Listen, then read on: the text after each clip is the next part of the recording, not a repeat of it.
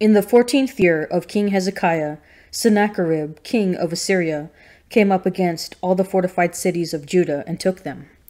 And Hezekiah, king of Judah, sent to the king of Assyria a Lachish, asking, I have done wrong. Withdraw from me. Whatever you impose on me I will bear. And the king of Assyria required of Hezekiah, king of Judah, 300 talents of silver and 30 talents of gold. And Hezekiah gave him all the silver that was found in the house of the Lord, and in the treasuries of the king's house. At that time Hezekiah stripped the gold from the doors of the temple of the Lord, and from the doorposts which Hezekiah king of Judah had overlaid, and gave it to the king of Assyria. And the king of Assyria sent the Tartan, the Rabsaris, and the Rabshakeh, with a great army from Lachish, to King Hezekiah at Jerusalem. And they went up and came to Jerusalem.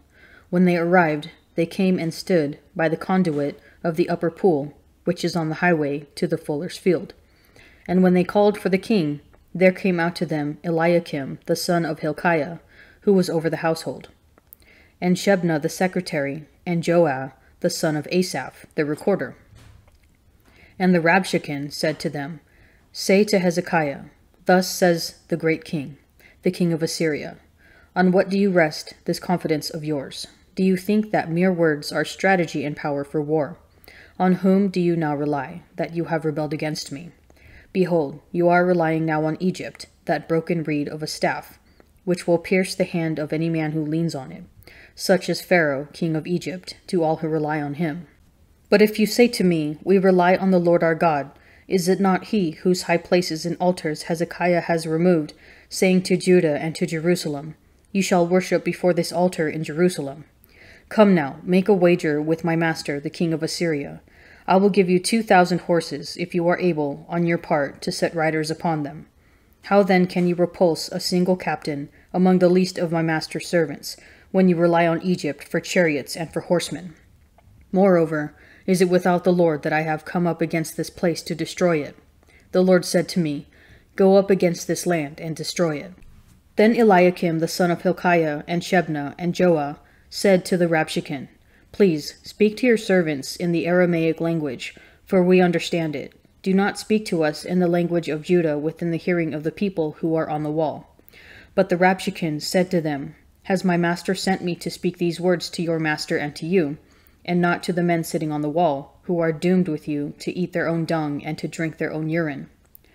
Then the Rabshakeh stood and called out in a loud voice in the language of Judah, Hear the word of the great king, the king of Assyria. Thus says the king, Do not let Hezekiah deceive you, for he will not be able to deliver you out of my hand. Do not let Hezekiah make you to rely on the Lord by saying, The Lord will surely deliver us, and this city will not be given into the hand of the king of Assyria. Do not listen to Hezekiah, for thus says the king of Assyria, Make your peace with me, and come out to me. Then every one of you will eat of his own vine, and every one of his own fig tree, and every one of you will drink the water of his own cistern, until I come and take you away to a land like your own land, a land of grain and wine, a land of bread and vineyards, a land of olive trees and honey, that you may live and not die. And do not listen to Hezekiah when he misleads you by saying, The Lord will deliver us. Has any of the gods of the nations ever delivered his land out of the hand of the king of Assyria? Where are the gods of Hamath and Arpad? Where are the gods of Sepharvaim, Hena, and Eva? Have they delivered Samaria out of my hand? Who among all the gods of the countries have delivered their countries out of my hand, that the Lord should deliver Jerusalem out of my hand? But the people were silent and answered him not a word, for the king's command was, Do not answer him. Then Eliakim the son of Hilkiah, who was over the household, and Shebna the secretary, and Joah the son of Asaph the recorder, came to Hezekiah with their clothes torn, and told him the words of the Rabshakeh. When King Hezekiah heard it, he tore his clothes, and covered himself with sackcloth, and went into the house of the Lord. And he sent Eliakim, who was over the household, and Shebna the secretary, and the senior priests, covered with sackcloth, to the prophet Isaiah the son of Amos. They said to him, Thus says Hezekiah, This day is a day of distress, of rebuke, and of disgrace. Children have come to the birth, and there is no strength to bring them forth. It may be that the Lord your God heard all the words of the Rabshakeh, who his master the king of Assyria has sent to mock the living God, and will rebuke the words which the Lord your God has heard. Therefore, lift up your prayer for the remnant that is left." When the servants of King Hezekiah came to Isaiah, Isaiah said to them, "Say to your master, thus says the Lord, do not be afraid because of the words that you have heard, with which the servants of the king of Assyria have reviled me. Behold, I will put a spirit in him, so that he shall hear a rumor and return to his own land, and I will cause him to fall by the sword in his own land." The Rabshakeh returned, and found the king of Assyria fighting against Libnah, for he heard that the king had left Lachish. And when the king heard concerning Tirhakah, king of Ethiopia, behold, he has sent out to fight against you. He sent messengers again to Hezekiah, saying, "Thus shall you speak to Hezekiah, king of Judah. Do not let your God, on whom you rely, deceive you by promising that Jerusalem will not be given into the hand of the king of Assyria. Behold, you have heard what the kings of Assyria have done to all lands, destroying them utterly. And shall you be delivered? Have the gods of the nations delivered them, the nations which my fathers destroyed, Gozan, Haran, Rezeph, and the people of Eden, who were in Telassar? Where is the king of Hamath, the king of Arpad, the king of the city of Sepharvaim, the king of Hena, or the king of Eva?" Hezekiah received the letter from the hand of the messengers, and read it. And Hezekiah went up to the house of the Lord, and spread it before the Lord. And Hezekiah prayed before the Lord, and said, "O Lord, the God of Israel, who are enthroned above the cherubim, you are the God, you alone, of all the kingdoms of the earth. You have made heaven and earth. Incline your ear, O Lord, and hear. Open your eyes, O Lord, and see, and hear the words of Sennacherib, which he has sent to mock the living God. Of a truth, O Lord, the kings of Assyria have laid waste the nations and their lands, and have cast their gods into the fire, for they were no gods, but the work of men's hands, wood and stone. Therefore they were destroyed. So now, O Lord our God, save us, I beg you, from his hand, that all the kingdoms of the earth may know that you, O Lord, are God alone." Then Isaiah the son of Amos sent to Hezekiah, saying, "Thus says the Lord, the God of Israel, your prayer to me about Sennacherib, king of Assyria, I have heard. This is the word that the Lord has spoken concerning him. She despises you, she scorns you, the virgin daughter of Zion.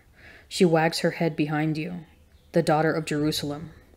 Whom have you mocked and reviled? Against whom have you raised your voice and haughtily lifted your eyes? Against the Holy One of Israel. By your messengers you have mocked the Lord, and you have said, with my many chariots I have gone up the heights of the mountains, to the far recesses of Lebanon. I felled its tallest cedars, its choicest cypresses. I entered its farthest retreat, its densest forest. I dug wells and drank foreign waters, and I dried up with the sole of my foot all the streams of Egypt. Have you not heard that I determined it long ago?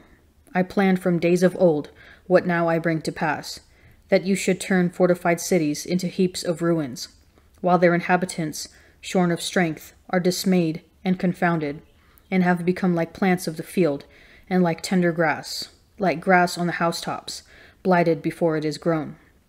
But I know you're sitting down, and you're going out and coming in, and you're raging against me.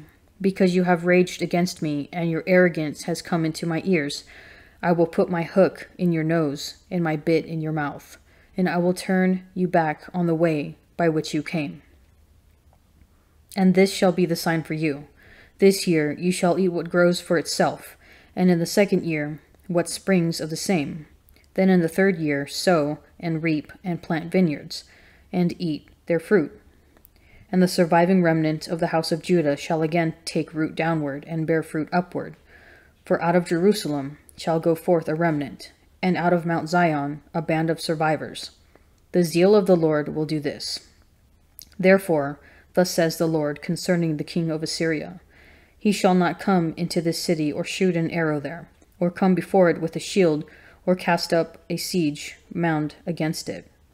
By the way that he came, by the same he shall return, and he shall not come into this city, says the Lord. For I will defend this city to save it, for my own sake and for the sake of my servant David. And that night the angel of the Lord went forth, and slew 185,000 in the camp of the Assyrians. And when men arose early in the morning, behold, these were all dead bodies. Then Sennacherib, king of Assyria, departed and went home, and dwelt in Nineveh. And as he was worshipping in the house of Nisroch his god, Adramelech and Sharezer his sons slew him with the sword, and escaped into the land of Ararat. And Esarhaddon his son reigned in his stead. By the waters of Babylon, there we sat down and wept when we remembered Zion. On the willows there we hung up our lyres, for there our captors required of us songs, and our tormentors mirth, saying, Sing us one of the songs of Zion. How shall we sing the Lord's song in a foreign land? If I forget you, O Jerusalem, let my right hand wither. Let my tongue cleave to the roof of my mouth, if I do not remember you, if I do not set Jerusalem above my highest joy. Remember, O Lord, against the Edomites, the day of Jerusalem, how they said, raise it, down to its foundations. O daughter of Babylon, you devastator, happy shall he be who repays you with what you have done to us.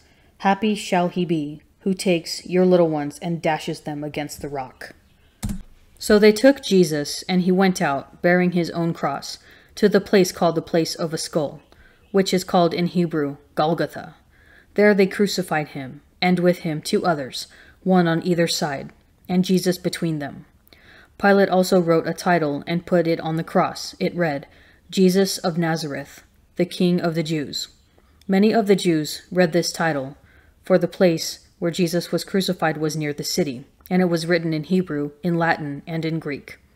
The chief priests of the Jews then said to Pilate, Do not write, the King of the Jews, but this man said, I am King of the Jews. Pilate answered, What I have written, I have written. When the soldiers had crucified Jesus, they took his garments and made 4 parts, one for each soldier, also his tunic. But the tunic was without seam, woven from top to bottom. So they said to one another, Let us not tear it, but cast lots for it to see whose it shall be. This was to fulfill the scripture. They parted my garments among them, and for my clothing they cast lots. So the soldiers did this, but standing by the cross of Jesus were his mother and his mother's sister, Mary the wife of Clopas, and Mary Magdalene. When Jesus saw his mother and the disciple whom he loved standing near, he said to his mother, Woman, behold, your son. Then he said to the disciple, Behold, your mother. And from that hour the disciple took her to his own home. After this, Jesus, knowing that all was now finished, said to fulfill the scripture, I thirst. A bowl full of vinegar stood there, so they put a sponge full of the vinegar on hyssop, and held it to his mouth.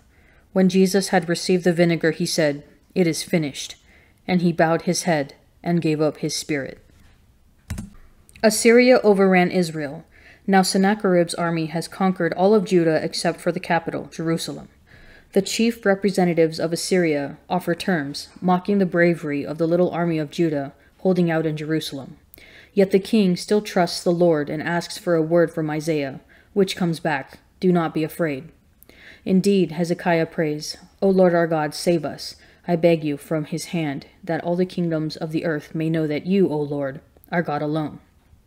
Rather than surrender to the superior military force, Hezekiah surrenders to the Lord and even prays for the renown of the Lord's name. His faithfulness is rewarded when the Lord strikes down the Assyrian army. Jesus' courage, however, trumps Hezekiah's. Jesus is not delivered from suffering, but rather delivers us through his passion. At the cross, he does not forget us, but gives us his mother, the Virgin Mary, to be our spiritual mother. He accomplishes our salvation through his death. It is finished. May we have the fearless courage of Hezekiah to face down enemies and the heroic virtue to suffer like Jesus in conformity to his cross. Most of the disciples fled from the cross. Does St. John stay because of his connection to Mary? Do you ask Mary to give you strength in times of trial?